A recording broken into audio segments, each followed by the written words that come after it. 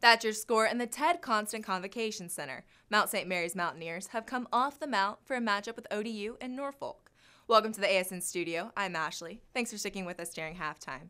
The Monarchs have been playing well this season, receiving votes in both the AP and the coaches poll for a top 25 spot.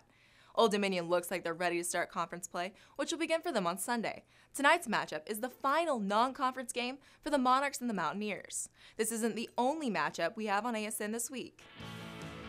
Tuesday night, Harvard goes to Phoenix. The Crimson is not the only top-notch team that the Lopes have paired up against this season.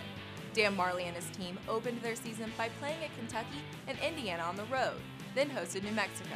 Tomorrow, the Lopes welcome Harvard to Phoenix. We take a break Wednesday night and Thursday night. Then we come back with our first Conference USA matchup. UTEP goes to Denton to play North Texas.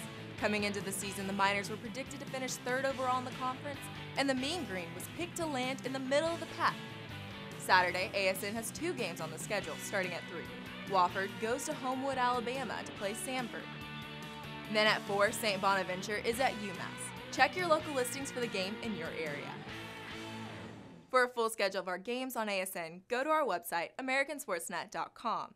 Also, you can follow us on Facebook and Twitter. Our handle's live on ASN. Coming up, we do our own picks, ASN's top 5 quarterbacks, and it turns out these guys are also a few of the best that FBS and FCS had to offer.